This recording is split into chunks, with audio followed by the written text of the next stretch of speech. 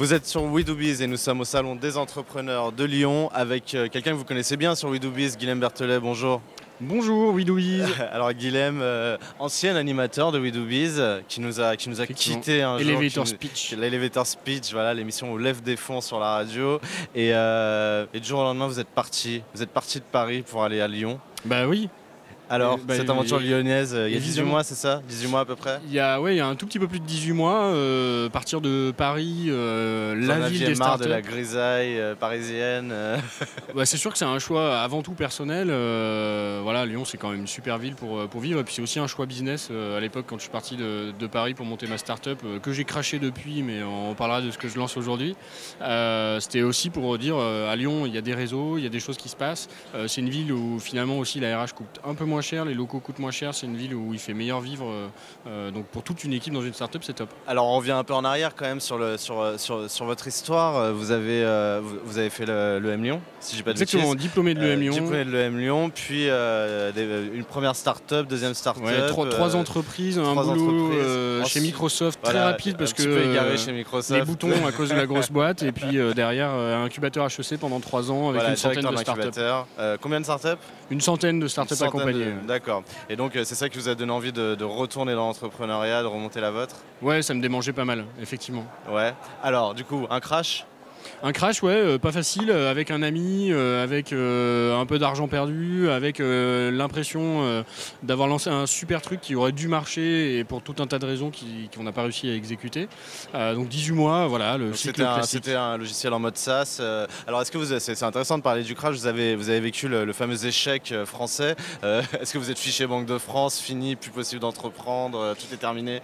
Alors non, parce que j'ai eu la chance de ne perdre que mon propre argent, donc j'ai pas fait perdre d'argent à d'autres personnes, la boîte se ressort à zéro, donc voilà, les donc seuls on qui peut ont rebondir avec une vraie expérience maintenant de crash. Ouais, puis aussi parce que j'en avais craché d'autres avant, donc peut-être qu'on gère mieux l'échec quand c'est le deuxième. Donc la prochaine c'est Google, c'est ça? Bah, non, ça par contre j'ai abandonné ces prétentions-là. Maintenant une boîte qui tourne, qui grandit tranquillement avec des clients qui la payent, je pense que c'est un bon challenge aussi. Alors vous voulez faire tourner Invox? Invox, c'est votre nouvelle start-up. Exactement, bah finalement en crachant cette start-up, je me suis dit mince, qu'est-ce que je sais faire? Et puis quand je regarde, il y a mon blog, il y a toujours Will of SaaS qui est un magazine sur les logiciels SaaS, il y a 2-3 autres choses que j'ai lancées, c'est toujours du média en ligne, plutôt B2B. Alors c'est ça, vous avez toujours su extrêmement bien communiquer sur du blog. Vous avez fait oui, votre blog à vous, le blog de Will of SaaS, des blogs qui ont bien marché, qui n'étaient pas des blogs où on fait sa pub. Exactement. L'idée, c'est quoi aujourd'hui? C'est avec Invox, c'est de faire ce qu'on appelle du content marketing. Alors derrière, c'est 2 gros mots. Ce qui est surtout important, c'est de dire aujourd'hui, pour être visible sur Internet, il y a 2 options. Soit on paye, soit on crée du contenu intéressant qu'on met à disposition d'une audience précise qui va être intéressée par ce contenu, et que petit à petit, dans la durée, le fait d'être une voix experte et qui délivre de la valeur dans les contenus fait qu'on aura tendance que l'audience aura tendance à croire on devient le visage de notre expertise dans toutes les conférences. Exactement. Dans tous et les par lieux ce où il y a besoin contenu-là, on va attirer à soi des gens qui potentiellement avec qui on va faire des affaires plus tard.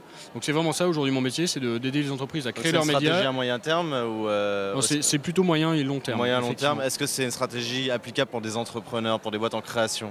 Alors oui, alors clairement, moi c'est un truc que je conseillais aux entrepreneurs que j'avais à l'incubateur HEC, c'est depuis le premier jour, même avant même de lancer quoi que ce soit, d'ouvrir un blog, d'ouvrir un magazine en ligne sur son business, d'écrire du contenu, ça force à faire une veille, ça donne une image positive, ça rend intelligent, ça fait qu'on est invité dans des conférences.